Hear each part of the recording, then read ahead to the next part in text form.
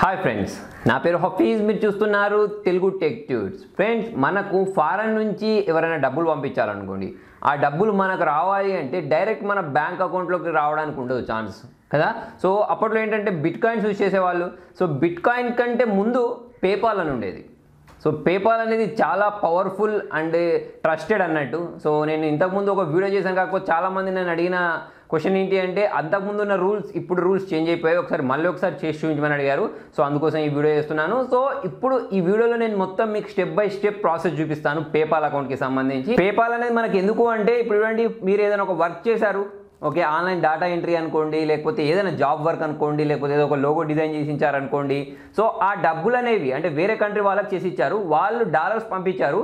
ఆ పంపించిన డాలర్స్ అనేవి ఇండియన్ రూపీస్లో కన్వర్ట్ అయ్యి మీ బ్యాంక్ అకౌంట్లోకి ఎలా వస్తాయి అంటే డైరెక్ట్ రావు. వాళ్ళు ఏం చేస్తారంటే మీ పేపాల్ అకౌంట్కి పంపిస్తారు. సో ఆ పేపాల్ నుంచి డైరెక్ట్ మీ బ్యాంక్ని అక్కడ లింక్ చేసుకోవాల్సి ఉంటుంది, అక్కడ నుంచి మీ అకౌంట్లోకి వచ్చేస్తాయి. సో ఇలా నేను 2008 నుంచి చేస్తున్నాను. నేను ఇప్పటివరకు చాలా డబ్బులు పేపాల్ నుంచి నా బ్యాంక్ అకౌంట్లోకి తెప్పించుకున్నాను. ఇప్పటికి కూడా నాకు చాలా స్పాన్సర్ వీడియోస్ వస్తూ ఉంటాయి, అవి వాళ్ళు నాకు డాలర్స్లోనే పే చేస్తూ ఉంటారు. సో ఆ డాలర్స్ ఇండియన్ రూపీస్లోకి ఎలా కన్వర్ట్ అవుతాయి అంటే పేపాల్ ద్వారానే. అంతేకాకుండా మీరు ఇంటర్నేషనల్ సైట్ నుంచి ఏదైనా ఒక వస్తువు కొనాలనుకోండి, అటువంటిప్పుడు కంపల్సరీ మీ దగ్గర క్రెడిట్ కార్డు ఉండాలి. కొన్ని ఏంటంటే క్రెడిట్ కార్డు కూడా యాక్సెప్ట్ చేయవు, ఓన్లీ పేపాల్ యాక్సెప్ట్ చేస్తూ ఉంటాయి. అంటే వేరే కంట్రీస్ నుంచి ఏదైనా ఒక వస్తువు కొనాలి అన్నా కూడా మనకు పేపాల్ అకౌంట్ అనేది బాగా పనిచేస్తుంది. ఓకే, సో మరి ఈ పేపాల్ అకౌంట్ ఎలా క్రియేట్ చేయాలి, ఏం చేయాలి అనేది తెలుసుకోవడానికి వీడియో మొత్తం ఎండింగ్ వరకు చూడండి. సో ఫ్రెండ్స్, నేను డిస్క్రిప్షన్లో ఒక లింక్ ఇస్తాను. ఆ లింక్ని క్లిక్ చేస్తే డైరెక్ట్ మీకు పేపాల్ అకౌంట్ అనేది ఓపెన్ అయిపోద్ది. ఓపెన్ అయిన తర్వాత సైన్ అప్ ప్రాసెస్ స్టార్ట్ చేసేయచ్చు. సో ఇది నాకు సంబంధించిన ప్రూఫ్. నేను ఇంతవరకు ఎన్ని ట్రాన్సాక్షన్స్ చేశానని నేను ఇది ఇప్పటి నుంచి కాదు, చాలా కాలం నుంచి వాడుతున్నాను.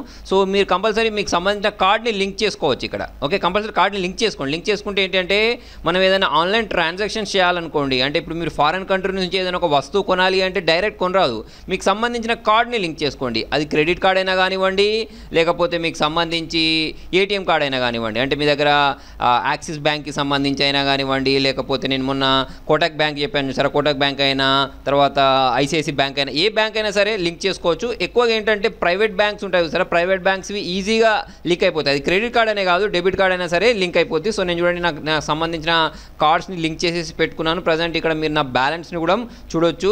ఓకే, సో ఇక్కడ మనం క్లిక్ చేస్తే కనిపిస్తుంది మనకు ఎక్కడి నుంచి పేమెంట్ వచ్చింది అని. సో నాకు చూడండి, వండర్ షేర్ వాళ్ళకి సంబంధించి పేమెంట్స్ అనేవి వచ్చాయి. సో దానికి సంబంధించి వాళ్ళు పేమెంట్ పంపించినప్పుడు ట్రాన్సాక్షన్ ఫీజు అని కట్ అయిపోద్ది. మిగతా ఈ $75 ఉన్నాయి చూసారా, ఇవి ఇవాళ డాలర్ రేట్ ఎంత ఉంటుందో దాని ప్రకారం నా అకౌంట్లోకి ట్రాన్స్ఫర్ అయిపోతాయి. ఓకే, సో ఇలా చూడండి, నాకు అంతకుముందు వచ్చినవి $84 ఇలా చూసుకున్నట్టయితే నాకు ఇది ఒక్కటే కాదు, నేను ఈ పేపాల్ అకౌంట్ని చాలా ఇయర్స్ నుంచి వాడుతున్నాను. ఇప్పటి నుంచే కాదు, చాలా సంవత్సరాల నుంచి వాడుతున్నాను. ఇప్పుడు చూడండి, ఇక్కడ నేను క్లిక్ చేసుకున్నట్టయితే ఇది 2018 కదా, 2018 కాకుండా నేను ఇంకా చాలా ఇయర్స్ నుంచి బ్యాక్ చూపించినా కూడా మీకు ట్రాన్సాక్షన్స్ అనేవి కనిపిస్తాయి. సో మొత్తానికి ఏంటి అంటే, ఇవి నేను డైరెక్ట్ నా ఆంధ్ర బ్యాంక్ అకౌంట్ని లింక్ చేసుకున్నాను కాబట్టి నా అకౌంట్లో వచ్చిన 2 రోజుల తర్వాత ఆటోమేటిక్గా ఎక్కడికి వెళ్ళిపోతాయంటే నా బ్యాంక్ అకౌంట్లోకి ట్రాన్స్ఫర్ అయిపోతాయి. ఓకే, సో చాలా ట్రస్టెడ్ అన్నట్టు. సో మీరు కూడా ఆన్లైన్లో జాబ్స్ చేసుకోవాలి, లేకపోతే ఆన్లైన్ ద్వారా అర్న్ చేయాలి, వేరే ఫారెన్ కంట్రీస్కి సంబంధించి ఏమైనా ప్రాజెక్ట్స్ చేసినప్పుడు ఆ అమౌంట్ అనేది డైరెక్ట్ మీ అకౌంట్లోకి రావాలి అని అనుకున్నప్పుడు కంపల్సరీ మీకు ఈ పేపాల్ అకౌంట్ అనేది కావాలి. ఓకే, సో మరి ఇది ఎలా చేయాలి అనేది తెలుసుకోవడానికి చూడండి, నేను డిస్క్రిప్షన్లో ఒక లింక్ ఇస్తాను. ఆ లింక్ని క్లిక్ చేస్తే డైరెక్ట్ మీకు పేపాల్ అకౌంట్ అనేది ఓపెన్ అయిపోద్ది. ఇక్కడ మీకు సైన్ అప్ అని ఉంటుంది, దీన్ని ప్రెస్ చేయండి. ఓకే, సో దీన్ని ప్రెస్ చేసుకున్న తర్వాత చూడండి, మీకు దేనికోసం అని అడుగుతుంది అంటే మీరు డెబిట్ కార్డ్ అంటే మీరు ఓన్లీ షాపర్సా లేకపోతే మీరు బిజినెస్ అకౌంట్ కోసమా అని అడుగుతుంది. ఓకే, సో చూడండి, మీకు ఏది కావాలంటే అది తీసుకోండి. నాకు ఫస్ట్ ఏంటంటే నేను తీసేసుకున్నాను, స్టార్టింగ్ తీసేసుకున్న తర్వాత నెక్స్ట్ బటన్ ప్రెస్ చేసేయండి. ఓకే, ప్రెస్ చేసుకున్న తర్వాత ఇక్కడ మీ కంట్రీ తీసేసుకోండి, మీరు ఏ కంట్రీలో ఉన్నారో. ఇక్కడ ఈమెయిల్ అడ్రస్, పాస్వర్డ్ 2 టైమ్స్ ఇచ్చేసి కంటిన్యూ బటన్ ప్రెస్ చేయండి. అయితే ఇక్కడ ఏ ఈమెయిల్ ఐడి ఇస్తారో అదే ఈమెయిల్ ఐడి మీకు మీ ఏంటంటే పేపాల్ ఐడి అంటారు అన్నట్టు. అంటే ఎవరైనా పేపాల్ అకౌంట్ ఐడి ఇవ్వమంటే మీరు ఏం చెప్పాలి అంటే ఇక్కడ ఏ ఈమెయిల్ అడ్రస్ అయితే ఇస్తారో అదే చెప్పాలి. ఓకేనా, సో అది ఇచ్చేసి నేను నెక్స్ట్ బటన్ ప్రెస్ చేశాను. ఐఎమ్ నాట్ ఏ రాబర్ట్ అని అడుగుతుంది. ఓకే, ఇచ్చేసుకున్న తర్వాత స్టాచ్యూస్ని సెలెక్ట్ చేయమని అడుగుతుంది. ఓకే, సో ఇక్కడ ఉండే స్టాచ్యూస్ ఫిగర్స్ తీసేసుకొని వెరిఫై బటన్ ప్రెస్ చేస్తే వెరిఫై అయిపోతుంది. సో నేను ఇచ్చిన ఈమెయిల్ ఐడి తర్వాత నెక్స్ట్ స్క్రీన్కి ఇక్కడ తీసుకొస్తుంది. తీసుకొచ్చిన తర్వాత ఇక్కడ మీ ఫస్ట్ నేమ్, లాస్ట్ నేమ్, తర్వాత వచ్చేసి డేట్ ఆఫ్ బర్త్, ఈ నేషనాలిటీ ఇవన్నీ ఇచ్చేయండి. అయితే ఇక్కడ మీ పేరు ఇచ్చేటప్పుడు ఈ పేరు అనేది మీ బ్యాంక్ అకౌంట్లో ఉండే పేరు ఎలా అయితే ఉంటుందో అలా ఉండే విధంగా ఇవ్వండి.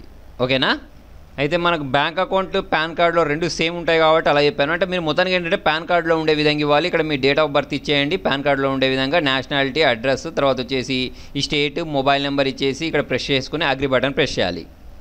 తర్వాత చూడండి ఇక్కడ మీకు కార్డ్ని లింక్ చేసుకోమంటుంది. ఒకవేళ మీ దగ్గర క్రెడిట్ కార్డు ఉంటే క్రెడిట్ కార్డ్ నెంబర్ ఇవ్వండి, లేకపోతే మీకు ప్రైవేట్ బ్యాంక్స్ ఉంటాయి చూసారా, అంటే ఐసిఐసి బ్యాంక్, యాక్సిస్ బ్యాంక్, తర్వాత అటువంటి కార్డ్స్ ఏమైనా ఉంటే వాటికి సంబంధించిన నెంబర్ ఇచ్చేసేసి మనం ఏంటంటే లింక్ చేసుకోవచ్చు. ఇక్కడ నా డీటెయిల్స్ ఇచ్చేసిన తర్వాత లింక్ కార్డ్ అనే బటన్ నేను ప్రెస్ చేశాను. ప్రెస్ చేసిన వెంటనే ఏమవుద్ది అంటే ఒకవేళ మీది ఐసిఐసి, హెచ్డిఎఫ్సి, నేను ఇంతకుముందు చెప్పినట్టు ఇటువంటి కార్డ్స్ అయితే ఏమవుద్దంటే మీ కార్డ్ అనేది ఇక్కడ లింక్ అయిపోద్ది. లింక్ అయిన తర్వాత చూడండి ఇక్కడ మిమ్మల్ని అథెంటికేట్ చేయమని అడుగుద్ది. ఓకే, సో ఇక్కడ మీరు ఓటీపీ ద్వారా అయినా అథెంటికేట్ చేసుకోవచ్చు, ఎలాగైనా చేసుకోవచ్చు. తర్వాత చూడండి ఇక్కడ మొబైల్ నెంబర్ ఇచ్చేసి అథెంటికేట్ బటన్ ప్రెస్ చేస్తే ఏమవుద్ది అంటే నా మొబైల్కి చూడండి ఇక్కడ ఫస్ట్ నా బ్యాంక్ అకౌంట్లో నుంచి ₹2 కట్ అవుతాయి. కట్ అయిన తర్వాత ఏమవుద్ది అంటే నా మొబైల్కి ఒక ఓటీపీ వస్తుంది. ఓకే, సో ఆ ఓటీపీ ఇక్కడ మనం ఎంటర్ చేసుకొని కన్ఫర్మ్ చేసుకోవాల్సి ఉంటుంది. ఓకే, సో ఇక్కడ నేను నాకు సంబంధించిన ఓటీపీ ఇచ్చేసి కన్ఫర్మ్ చేసేసుకుంటాను. దీనికి గాను నా అకౌంట్లో నుంచి చూడండి ఇక్కడ ₹2 అనేవి కట్ అయిపోతాయి. ఓకే, సో ఇక్కడ నేను సబ్మిట్ బటన్ ప్రెస్ చేసుకొని కట్ చేశాను. అయితే చూడండి నేను యూజ్ చేసిన కార్డ్ ఏంటి అంటే ఐసిఐసి బ్యాంక్కి సంబంధించి డెబిట్ కార్డ్ ఇది. ఓకే, ఏటీఎం కార్డ్ కాదు. సో ఇలా చేసేసుకున్న తర్వాత చూడండి ఇక్కడ గో టు యువర్ అకౌంట్ అని ఉంది, దీన్ని నేను ప్రెస్ చేస్తాను.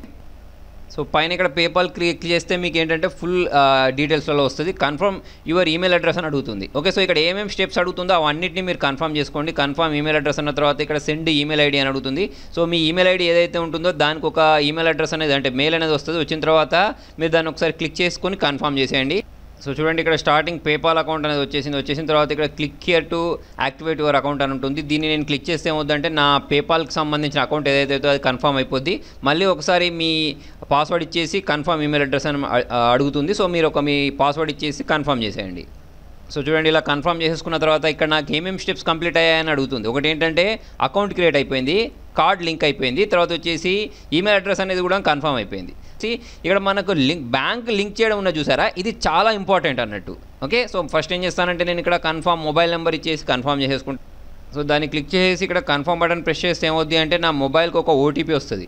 వచ్చిన తర్వాత ఆ ఓటీపీని ఇక్కడ నేను ఎంటర్ చేయాల్సి ఉంటుంది. ఎంటర్ చేసి కన్ఫర్మ్ చేసుకుంటే మనకి ఈ స్టెప్ కూడా వ్యాలిడేట్ అయిపోద్ది. నెక్స్ట్ మన బ్యాంక్ అకౌంట్ తోటి లింక్ చేయాల్సి ఉంటుంది. అది ఎలా కూడా చూద్దాం. సో ఓటీపీ వచ్చింది, వ్యాలిడేట్ బటన్ ప్రెస్ చేస్తున్నాను, వ్యాలిడేట్ కూడా అయిపోయింది చూడండి. సో కన్ఫర్మ్ అయిపోయింది చూడండి, మొబైల్ నెంబర్ కూడా. Okay, email address, bank account, card link చేయడం అదంతా అయిపోయింది. తర్వాత మన బ్యాంక్ అకౌంట్ని లింక్ చేయాలి. ఇది లింక్ చేస్తేనే ఏమవుతుంది తెలుసా, మనం ఏదైనా ఇప్పుడు మనకు ఫారెన్ నుంచి డబ్బులు వస్తాయి చూసారా, ఆ వచ్చిన డబ్బులు మన బ్యాంక్ అకౌంట్లోకి ఎలా వస్తాయి అంటే ఇక్కడ మనం లింక్ చేసిన బ్యాంక్ అకౌంట్ ఏదైతే ఉంటుందో దాని ద్వారానే వస్తాయి అన్నట్టు. Okay, so link bank account అని చూసారా, దీన్ని క్లిక్ చేయండి. సో ఫ్రెండ్స్ చూడండి ఇదంతా చేయడానికి డిస్క్రిప్షన్లో ఒక లింక్ ఇస్తాను, ఆ లింక్ ద్వారా కూడా మీరు చేయొచ్చు. ఓకే, సో ఇక్కడ చూడండి మనల్ని అకౌంట్ నెంబర్ అడుగుతుంది. మీ bank account number IFSC code ఇచ్చేసి కంటిన్యూ బటన్ ప్రెస్ చేయాల్సి ఉంటుంది. అయితే ఇక్కడ షూర్గా గుర్తుపెట్టుకోండి, ఈ నేమ్ ఏదైతే ఉందో ఆ నేమ్ అనేది మీకు కంపల్సరీ పాన్ కార్డులో ఉండే విధంగా ఉండాలి, లేకపోతే మీ బ్యాంక్ అకౌంట్కి డబ్బులు అనేవి విత్డ్రా అవ్వవు. తర్వాత ఇక్కడ కంటిన్యూ బటన్ చూసారా, దీన్ని నేను ప్రెస్ చేస్తాను. ఓకే, సో ప్రెస్ చేసిన తర్వాత చూడండి నాకు సంబంధించిన బ్యాంక్ అకౌంట్ అనేది కూడా ఇక్కడ లింక్ అయిపోయింది. సో ఇక నుంచి మీకు వచ్చే అమౌంట్ అంతా ఎక్కడ కనిపిస్తుంది అంటే చూడండి ఇక్కడ మీకు పేపాల్ బ్యాలెన్స్ అని ఉంటుంది. పేపాల్ బ్యాలెన్స్ ఉన్న తర్వాత ఇక్కడ విత్డ్రా మనీ ఉంది చూసారా, దీన్ని యూజ్ చేసి మనం విత్డ్రా చేసుకోవచ్చు అన్నట్టు. అంటే మీ పేపాల్ అకౌంట్లోకి మీరు ఈమెయిల్ అడ్రస్ ఇస్తారు చూసారా, ఆ ఈమెయిల్ అడ్రస్కి అమౌంట్ వచ్చేసిన తర్వాత మనం డైరెక్ట్ విత్డ్రా చేసుకోవచ్చు ఎప్పుడు కావాలంటే అప్పుడు. ఓకే, అలా కాకుండా మీరు ఎవరికైనా మనీ పంపాలి అంటే చూడండి ఇక్కడ సెండ్ అండ్ రిక్వెస్ట్ అని చూసారా, దీన్ని యూజ్ చేసుకోవచ్చు. ఓకే, సో ఇక్కడ మీరు ఏంటి అంటే ఎవరికైనా కస్టమర్స్కి మీరు పంపించాలి అంటే మీ డబ్బులు ఇవ్వమని అడగాలన్నా లేకపోతే ఇన్వాయిసెస్ క్రియేట్ చేయాలన్నా కూడా మనం ఇక్కడ నుంచి క్రియేట్ చేసుకోవచ్చు. మీకు సంబంధించిన యాక్టివిటీస్ అన్నీ ఇక్కడ కనిపిస్తాయి. ఓకే, సో ఇంతకుముందు నేను చూపించాను కదా, ఇలా యాక్టివిటీస్ అన్నీ కనిపిస్తాయి. ఇక్కడ మీ మొత్తం స్టేట్మెంట్ అంతా కనిపిస్తుంది. సో ఇంతకుముందు నేను చేసింది పాత అకౌంట్, ఇది నా పాత అకౌంట్. ఇంతకుముందు నేను చూపించింది ఏంటంటే కొత్త అకౌంట్ అన్నట్టు. ఓకే, సో ఇలా మీకు వచ్చిన అమౌంట్ అంతా ఇక్కడ కనిపిస్తుంది. మీ బ్యాంక్ తోటి ఏమేమి కార్డ్స్ అయితే లింక్ అయి ఉన్నాయి, మీ ఏ బ్యాంక్ అకౌంట్ తోటి అయితే లింక్ అయి ఉన్నారు అవన్నీ ఇక్కడ నుంచి చూసేసుకొని మనం ఈజీగా మేనేజ్ చేసేసుకోవచ్చు. సో ఫ్రెండ్స్ అర్థమైపోయింది కదా ఒక పేపాల్ అకౌంట్ అనేది ఎలా క్రియేట్ చేయాలని. మరి మీకు ఈ వీడియో నచ్చినట్టయితే పక్కా లైక్ చేయండి, షేర్ చేయండి.